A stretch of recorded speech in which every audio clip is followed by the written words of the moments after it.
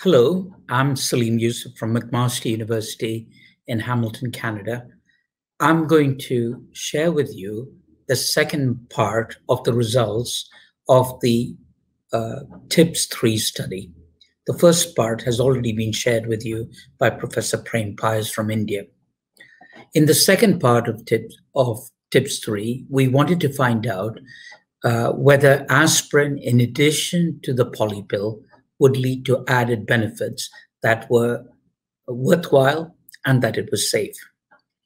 What we did was we took the same 5,700 people in the trial who had been randomized to polypill or placebo, and we re-randomized them to receive aspirin at 75 milligrams a day or equivalent placebo.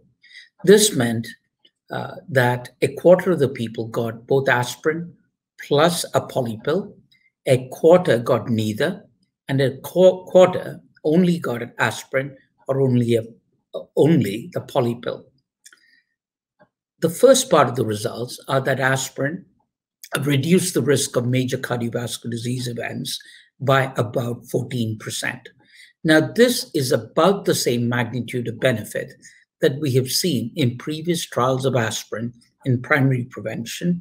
So although this difference was not statistically significant, when you look at the results in the context of all other primary prevention trials of aspirin, we see a consistent pattern, and this is then believable that indeed aspirin does have a moderate but worthwhile effect.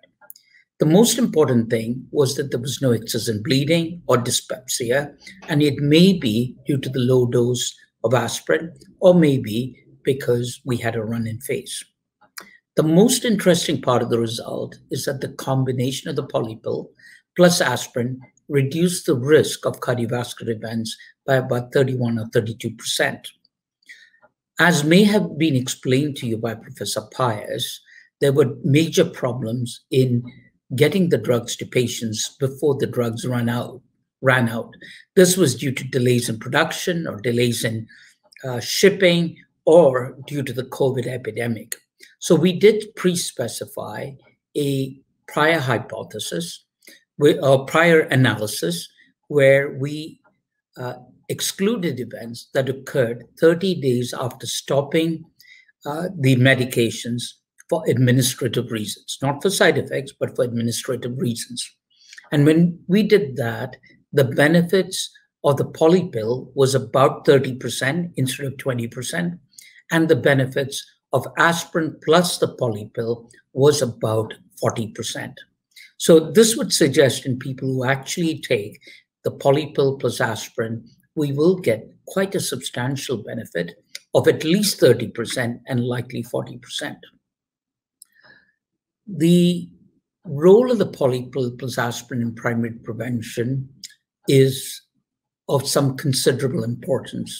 Preventing disease in people who have never had a heart attack or stroke is very important, and demonstrating benefit, as we've done in this trial, has big public health significance. We've conservatively estimated that if the polypill plus aspirin is used in perhaps half the people who should get it, a few million people every year, perhaps about 3 million people every year, will avoid a heart attack or stroke. That is not trivial. In fact, it's very important. Another question that always comes up is, so is the polypill and the use of aspirin only for poor countries? It actually is for people in all countries, given that there are big treatment gaps, both in the wealthy countries as well as in the less wealthy countries. We have to remember that the polypill is a delivery mechanism.